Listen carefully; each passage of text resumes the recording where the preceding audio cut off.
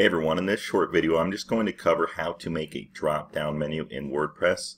This question came up to me a couple weeks ago when a comment I got was related to how to make a drop-down in WordPress, and I realized I haven't done any basic videos on that, so I'm just going to do this video real quick. Now if we're logged into our WordPress dashboard as we are here, we'll see that we'll have a Pages tab on the left, and I've already actually created 3 pages, and I'm just going to go through the process of creating a few more and setting up the menu itself. So what we're going to need to do is go to where it says Appearance and then Menus. And then to get started, I'm just going to name this Main Menu. And then I'm going to click Create Menu right here. And now I'm going to make sure this is the primary menu. You have to do that first, or you have to do that in general. And next I'm going to click Select All, Add to Menu.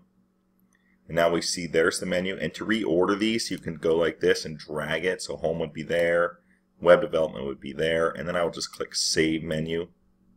And now if we want to add more pages, I want to make a drop down for web development, and let's just go to where it says Pages, Add New, and I'm just going to call this one HTML, and I'm going to click Publish. I'll add another one called CSS, hit Publish again, and now I'll click Add New again, and I will just make this one JavaScript, and I'll publish that as well.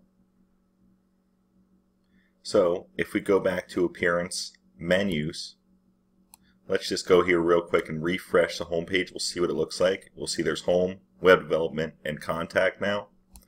And if we go and we want to add these new ones that we just created to the menu, we can just click them here, click Add to Menu, and now we can actually go and drag them. So I'm going to start with HTML, and I'm going to drag it, and I'm going to drag it just to a diagonal angle to this Web Development tab.